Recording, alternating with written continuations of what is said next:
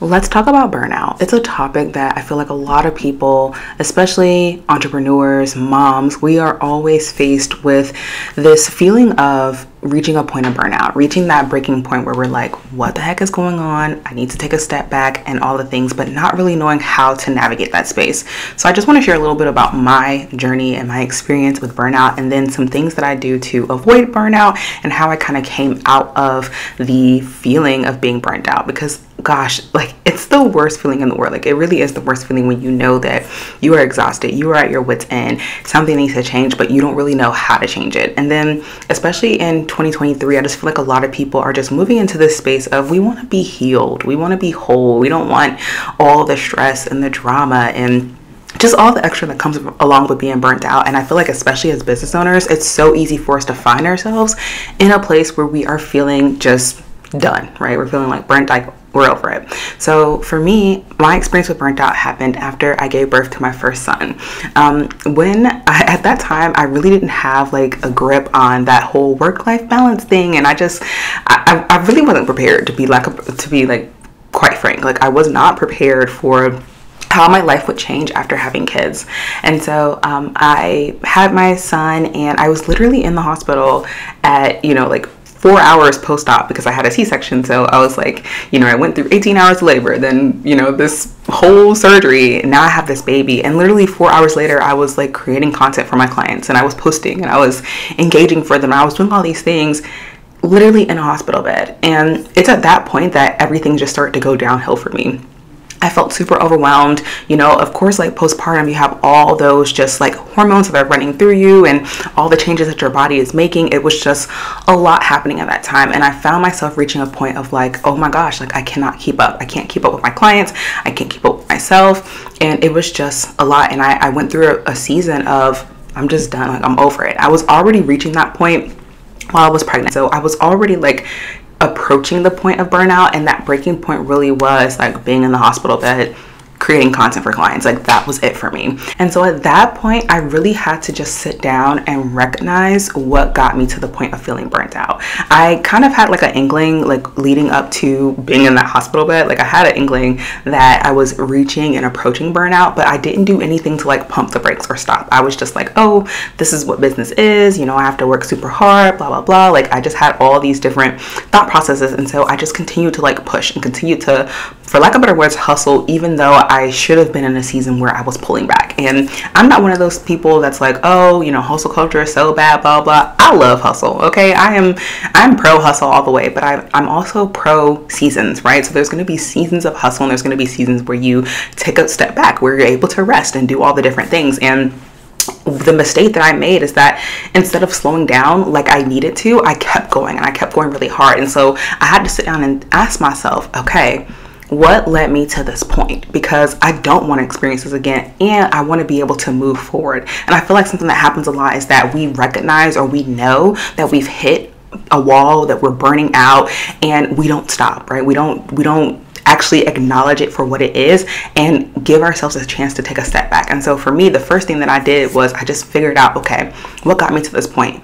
And it was a lot of micro decisions that I made that got me to the point of I'm feeling burned out. And I feel like a lot of times we don't talk about that. Like, a lot of times we say like, oh, I was just posting a lot, or I was just showing up a lot, blah, blah, blah. But we don't realize that there are micro decisions that we make every single day that lead us closer and closer and closer to that point of burnout. It could be something as simple as not keeping up with your routine, not going for daily walks. Like, those little micro decisions that you make over time leads to that full comprehensive feeling of burnout. And I just had to really sit down and figure out, okay, what got me here, right? So once I like recognized, okay, this is what got me here, I was able to then realign myself with my why, because I reached a point where I was like, yo, I don't want to do this anymore. I don't want a business. I don't want to work. I just want to be a mom and just like call it a day, which is fine, right? There's nothing wrong with that. And I still have those days now where I'm like, bro, like all I want to do is be a mom. Like, I don't care about nothing else. I'm just going to be a mom. But I had to realign myself with my why. Like, why was I building this business? Why was I working so hard for these clients? Why was I doing these things? And do I want to continue doing that? Like, and I had to be honest with myself. Is this something that I want to continue? I also had to like really set some boundaries on what was I going to do moving forward. Like, I could not keep doing the same thing that I was doing that got me to this point. That's why the very first thing and the most important thing I feel like when we approach burnout is to really sit down and assess what were those things that led to this moment? What were those micro decisions? What were the big decisions, right? What were the big things that we did that led to this moment of feeling burned out? And so at that point, I had to really like set some firm boundaries. Like, okay, I know why I'm doing this. I know that I want to keep doing this, but I had to set some firm boundaries with myself in terms of like how I used my time, what kind of clients I worked with, things like that. And actually, it also led me to closing a business. So at the time, I was running 3 different companies. And when I like hit that wall of burnout and I really sat down and thought about my why, I realized that one of those businesses, it was just way more stress than it was worth. And it wasn't really something that felt good for me. And I don't regret that decision at all, because now when I look at things, when I just look at how my life has been since then, it's been a night and day difference. And so sometimes you're gonna have to make those hard decisions where you're like, okay, maybe this means that I have to give this thing up, right? Because it's not really aligned with the vision that I have for my life or my values or with the time that I have, right? We have to be realistic. I feel like so often like we are not realistic, but like we have to be realistic. And as moms, you can do it all, right? But we can't do it all at the same time. And so sometimes we have to pick and choose what we're going to juggle on our plate at this time. And for me, I just wasn't willing to sacrifice my time and my energy like that. And I never wanted to be in a position again where I am laying in a hospital bed and I'm sitting here doing client work because I feel like I can't stop. I feel like, I don't have a team that can do things, or I just did not want to put myself in that position again. And so for me, the best decision was for me to close one leg of my business. And again, I do not regret that decision at all. Like, I'm so like hindsight, like now that I'm past it, I'm just like, yes, I made the best decision. But in the moment, it was like really scary. It was really hard because a great amount of my income did come from that business. So it was definitely scary to say like, okay, I'm not going to do this anymore. But when I really thought about realigning myself and figuring out what my boundaries are and figuring out what was most important to me, it just led me to realize that I could not keep going the way that I was going. So something else that like helps me just like kind of avoid burnout or to kind of navigate that space as I was coming out of that season of burnout is to really focus on keeping my to-do list short and just really focus, like really embrace and understand what prioritization is. Prior to having kids, prior to reaching burnout, I was one of those people that I was doing all the things, right? I was doing all the things and there was no rhyme or reason or process. It was just, oh, everyone's on Instagram, I'm gonna be on Instagram. Everybody has a Facebook group, I'm gonna have a Facebook group. Everybody has this, I'm gonna be here. Like, I was just literally doing all the things because I felt like that's what I needed to do in order to grow. And I feel like there's a whole other message in that in itself, because it's like sometimes we just have to stop looking at what everybody else is doing and focus on what we're actually creating. But in hindsight, there are a lot of things that I wish I would have changed in hindsight that led me to that point of burnout. But I also realized that I had to experience burnout in order to get to the place that I am today. So did it suck? Yes, definitely. But was it worth the experience and worth just the growth that I had through that experience? 100%. And so for me, I really had to get really clear on what are my priorities? What are the most important things that need to be done? I had to sit down and really strategize and think about, okay, this is what my business looks like. This is what my life looks like, right? This is what my time looks like. What is the most important, right? What are the most important priorities for my business? And I had to stop writing these super long to-do lists. Like, I used to have page long, like an 8x11 page. I used to have a page long list of to-do items to do every single day. When you have a newborn, that is just ridiculous, for lack of, like, it's just ridiculous. I mean, with kids, it's ridiculous, right? And it's overwhelming. And a lot of times we cherry pick what things we're going to do, and it ends up being the things that are not actually important. And so I had to realize that in order for me not to approach that feeling of burnout, I had to stop looking at these super long to-do lists, because honestly, they would make me feel defeated. Like, I would feel so defeated that I was not able to finish all the things on my to-do list for the day, right? And I mean, if you're anything like me and you like checking things off, it is so easy to feel defeated when you do not hit whatever goals or whatever objectives, whatever tasks that you have for the day. It's very defeating. And so I had to shift a lot and say, okay, what's a priority, right? And for now, I usually set anywhere from 1 to 3 priorities for the day, and that's it. And some days, let's be honest, it's my kids, right? Some days, the only thing I can do is wake up and take care of tiny humans. That's all. I don't have the capacity, I don't have the bandwidth, I don't have the mental, none of that. All I can do is take care of tiny humans, and that is a job well done. And I feel like we have to talk more about that, especially as moms, because so often we get in our heads and we feel like, oh, I'm not building as fast, or I'm not doing, what this person over here is doing. It does not matter. It does not matter. We are all running our own races, and you're going to get to your destination at the right time, and that's something I really had to learn. I had to learn that just because I wanted to be at a certain level or at a certain place now, that did not mean that was the best timing for me. And so prioritization, really paring down my to-do list to the most important things, has been something that's been helpful coming out of being burnt out and experiencing that season of burnout. Something else that has helped is batching. So I feel like we talk a lot about batching in the online space, especially as business owners, right? Everything is batch, but it's so true. Batching really is helpful. Switching between tasks has been shown to decrease efficiency and lead to mental fatigue. Our brains work better when focused on one primary task. One thing that I've found in the last couple of years, especially post burnout, is that batching has led me to really get things done in my business. I used to be the person that, I'm working on captions, and then I get an email and I start checking my email, and then while I'm checking my email, I think of an email that I want to write, so then I write an email. I'm jumping from task to task, doing all these things, and by the end of my work session, my co-working session or whatever, child, don't nothing be done. No work is done. And I didn't realize that this was a habit of mine until I reached burnout, right? When I experienced burnout, I realized I had a bad habit of starting on things and not finishing, and working on multiple different tasks at one time. Even though I would say that I was batching, I really wasn't batching, because even though in a time period I was supposed to be working on one thing, I ended up working on 10 different things at the exact same time. So batching has been really helpful, because now I'm able to sit down and say, okay, for this 1 hour block, I'm only going to focus on recording YouTube videos. I'm only going to focus on recording for the podcast. I'm only going to focus on scripting, and I turn everything off. And that could be really challenging to turn all the different things off. I have 5,000 tabs open on my desktop. It can be a lot. But I turn everything off so that I can focus on the task at hand, because let's be honest, as moms, we do not have a ton of time, right? We don't have a ton of time to actually sit down and dedicate to work. So we really have to be even more intentional about the time we do have. And when it comes to just batching and just using your time wisely, you have to sit down and get that mess done, okay?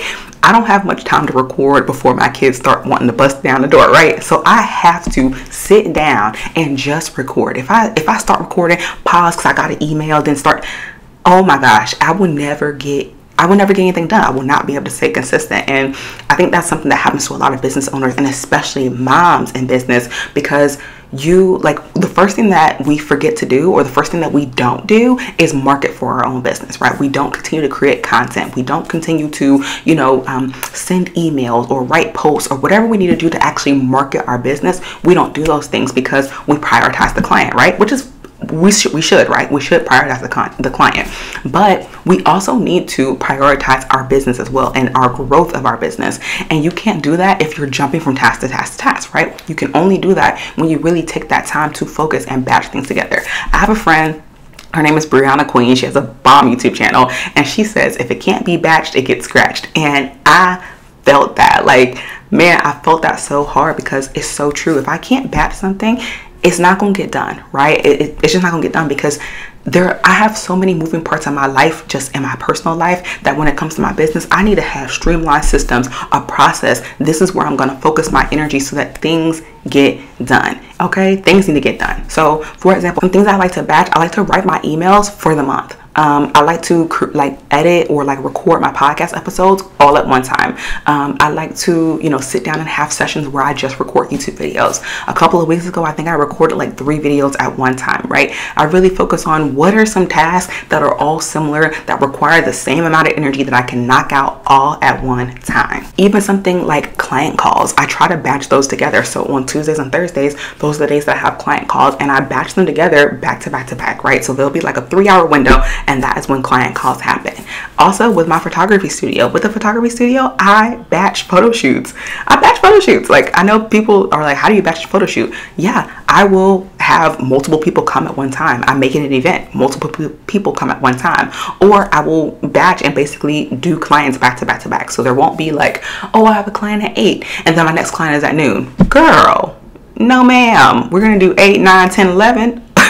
Call it a day, right? Batching as much as you can is going to be key, because I used to be the person that like I would have an 8 o'clock shoot and then a 12 o'clock shoot, and all that time in between I would lose my momentum, I would lose my excitement, I would be tired because I'm just wandering around the streets or wandering at a coffee shop or whatever. And for some people that's cool, right? But for me, that's not how my brain works. That's not how my mind works. My energy significantly decreases, right? Especially because I had to wake up at 8 in the morning. Like, I'm not a morning person. What is going on here? So batching tasks has just been super helpful and has helped me be, 1, more efficient, but 2, more productive when it comes to getting things done in my business. And I also feel like it's helped me from becoming burnt out, because now I'm really like streamlining and systematizing what is actually being done in my business in order to move the needle forward. So this next one is to hire help where you can, right? And this could be in your personal life or in your business. And I try to be really clear, like when it comes to hiring help or like outsourcing, that it does not always have to be business. I feel like a lot of times as business owners, when we think about outsourcing, we think about, oh, I need to hire a VA, or I need to hire, someone to do my social media or whatever. And while part of me understands the rationale and the logic behind that, a lot of times there are way better things that we can invest in besides another team member. And y'all, don't come for me. Please don't come for me, because I know, I get it. I've done it all, right? I've hired team, I've hired people for home. Like, I've done both sides of it. Here's what I'm going to say. You know what you need in each season. And so there was a season of my life where the best investment of my money was in someone to help me at home, which meant I would send my laundry out to a laundry service, or I would hire like a housekeeper to come in twice a month. Well, actually it was like once a month, but sometimes it'd be like twice a month. But then there were other seasons where, especially like when I just had my last maternity leave, where I hired a VA, I had a podcast manager, I had a content creator, right? I had multiple people on my team to help me so that I could get ready for maternity leave and take all the time off. So you'll know what you need depending on the season. But one thing I will say is you're going to get so much back by investing, but you have to be smart with your investment, because I will say I made some pretty dumb investments. Like, I hate to say it was dumb, but like I made some pretty I did not think this all the way through investments. And it was a learning lesson, right? But I also wasn't burnt out. So it is what it is. I guess I still won in the end. So one of the most important things that I did when I was experiencing burnout and when I was just navigating that whole headspace of like, what in the world is going on here, I threw out my schedule. I was done. Like, I threw out my schedule. I used to have a schedule, and I realized that with a newborn, with just all the mental things I had going on, a schedule was not going to work. But now that I'm reflecting on it, what I really did is I just gave myself more grace and buffer time. I was really intentional in that season, especially as I was trying to get through burnout. I spent a lot of time making sure that I put as much white space on the calendar as possible. And so this meant I significantly cut down on client calls. Now I no longer do client calls. I do a few client calls, but for the most part, my calendar is not cluttered up with client calls. I used to pack my schedule back to back with like multiple different things, like, oh, I'm gonna do this Zoom for this person, I'm gonna do this call over here. Like, I used to pack it with so many different things, and I got to a point where I was like, no, I'm clearing off my schedule. Like, I want to see as much white space as possible. And so I really was intentional about, okay, today this is the one thing that I'm gonna focus on, and once it's done, I am done for the day. Also, I used to be the person that was like planning back-to-back launches, and I know this is a common, like, it's a popular thing that's coming up right now in the online space, where you launch something and then you launch another offer and then you launch this mini offer and you do all these things. No, I had to be done with that. So I like cancel a lot of launches. I pared myself down to, or I brought myself down to like maybe 4 launches. Now I do a few more launches, but it's because I have a little bit more capacity. But when I was going through that season of burnout, and even now, I'm really intentional about, okay, I'm not going to do a ton of launching, because launching is exhausting for me, right? It's not something that, comes easy. It's not super exciting for me. And so because of that, I have to be really intentional about how often I do it so that I don't burn myself out. And those back-to-back launches were killing me. Like they were taking me out because I was doing client work, then I was trying to launch these things. Like there was just too much happening, and I had to pull that back. And I needed to see more white space on the calendar. I needed to see more times where I had the freedom to talk about any offer I wanted to talk about. It didn't have to be just, oh, I'm launching this offer and I'm pushing this super, super hard and I can't talk about anything else. I had to really free up what I was actually doing and what I was actually selling in my business. I will say throwing away my schedule was probably one of the hardest things I did, because I am a huge planner. Like I love planning. I love like strategizing. I just love having everything down to the detail. And so it was really hard for me to like go through a season of, okay, I'm going to create as much white space as possible in this calendar. I don't want to see a ton of stuff happening over here. And I also don't want to over plan. And that was super hard for me because previously I was the type of person that I like time blocked, and then in the time block, like to the minute, I would like break down what I'm gonna do. I'll be honest, what I'm doing right now, like batch recording, I've actually mapped out like every hour of what's supposed to be happening. Like that's the kind of planner I am. And so it was really hard in that season to break myself away from planning so much. But I will say when I did that, it allowed me to give myself so much more grace and flexibility, and things actually started getting done because I wasn't overwhelming myself with a million to-dos. And then if I didn't get something done at a certain time, like feeling defeated, like it just helped me mentally kind of cleanse myself from the pressure that I was putting on myself with my business. So a boundary I set for myself, especially after I experienced the season of burnout, was I wanted to make sure that I was taking time off. For me, taking vacation was just not a thing that I did. And I realized that that was one of those micro decisions that really led me to the point of burnout. I wasn't taking vacation, and I wasn't taking even a day off. Like I literally worked 7 days a week. There were some weeks that I would have a photo shoot every single day, Monday through Sunday. There was no stop. And you know, while yeah, it was cool to make a bunch of money, it also really sucked, and I was really, really exhausted. And that's what really kind of helped push me towards that burnout, towards that breakdown point. And so something that I really set, and a boundary I set for myself, is to sit down and plan what day each week I was going to take completely off, which for me now is Saturdays. I take that day completely off. And then also being intentional about setting my calendar to have vacation time. And even if I don't go anywhere, like it doesn't have to be, oh, we're going to Disney, we're going here, no, girl, I just take the whole week off of work.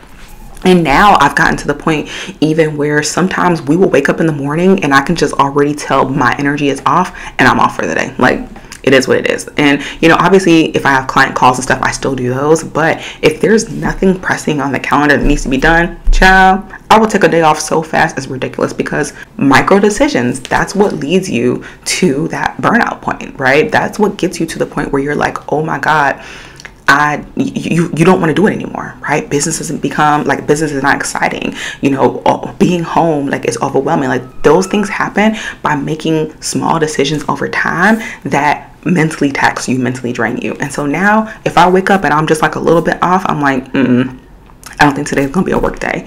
And it's okay, right? Like one thing that I've realized is that nothing in business is an emergency. Nothing in business just, oh my gosh, it has to be done right now, or that it's gonna be the end of the world. I just have yet to experience it. You know, I've yet to experience it. And when you set proper boundaries with clients, when you are batching things together, when you're more proactive, when you stop putting 1,000,000,001 things on your to-do list, you start to realize that so much more gets done, and you have the freedom to take breaks and take time off when you actually need it. Clients know that we're human. And I think that that's something that we fail to remember. Like, clients know that we're human. We're not robots, okay? We are human. And people understand that sometimes you need a mental health day. And that can simply, like, I've told people sometimes, like, hey, I need to take a mental health day. Like, today is just a rough day. I need to take a mental health day. There was a time where I was like going through a few things with King, and he had like some doctor's appointments, stuff like that. And it was overwhelming for me. And I told my clients, hey, I need to take a mental health day. We got some health stuff going on over here, and I need a second. I'll be back tomorrow. No one was like, oh my God, Kay, you suck. Like, I can't believe, no, we just have to communicate. I feel like that's like super, super key, but take the time that you need. Something else that has helped me, and I didn't even realize this was something that I needed, is I started going outside. I started taking walks. I started really just like doing things to keep my mind fresh. And I didn't realize like how much or how helpful being outside was until I hit that point of burnout. One thing I used to say all the time on my podcast is how like I would accidentally go, 3 days in a row, 4 days in a row and not go outside. And while in theory it's like, oh my gosh, she's working so hard, you go girl, whoop, whoop, whoop. But it was also really, really toxic and just really unhealthy to never leave the house, right? To be in the house all the time. And so for me, I had to realize and I had to like set a new habit and a new boundary for myself to, hey girl, like go outside. That lack of fresh air, of, just a new perspective, like it was something that I needed, and I didn't realize how helpful it was to just cleanse my mind, to just help me see things from a different perspective. And it's a habit that I've continued to do ever since then. The last two things go together, but the last two things are automating things that can be automated in your business and streamline things that can be just simplified in your business. I've realized when I was going through burnout that I was overcomplicating a lot of the things that I was doing. Like I said, I was doing the most. Like I was trying to do literally everything. And it led me to a point of just, I wasn't excited about the things that I was doing because I was doing too much. And so I got to a point where I really just learned how to automate certain tasks in my business. I used to like manually send out contracts and manually, send out different replies, or I would have to like write every single email from scratch, even though it was the same email that I wrote to a whole other client, right? And so I had to figure out, how do we automate these things? How do we simplify and create workflows and systems? And so now I'm really like intentional about using tools to help me simplify, using tools so that I can have workflows. I love Dubsado because I can create workflows. My client inquiries, right? I have a system, I have a workflow to handle client inquiries. Sometimes a client will inquire and they'll pay, and it's like everything just happens automatically. And I'm like, oh my gosh, like even to this day, I'm still surprised at like how everything happens automatically, because I remember when someone used to inquire how I had to go to my email, type them a response, do all these things, go back and forth with them. Like I remember having to do that, and now literally they can just book online and I see it on my calendar. And it's like, wow, like it just, oh my gosh, it's just like, it's a weight lifted. And a lot of times we stress our own selves out because we don't have systems, we don't have processes in place. And so now I really just take the time to automate what I can and to streamline what I can. Anything that, requires back and forth, I try to figure out, okay, how can I simplify this process, right? How can I simplify this so that both of us have a good experience? So when it comes to streamlining my business, I like to look at my business each quarter or at least every 6 months and check my energy and figure out, where can I make something simpler? I also am trying to see, like, where am I leaking energy? Where am I doing the most, for lack of better words? Because when I am doing the most, that is when I start making decisions that lead me to a point of burnout. So I have to be really intentional about, where am I spending my time? Where am I spending my energy? So I don't experience burnout. So a few questions I ask myself are, what is essential to the growth of my business?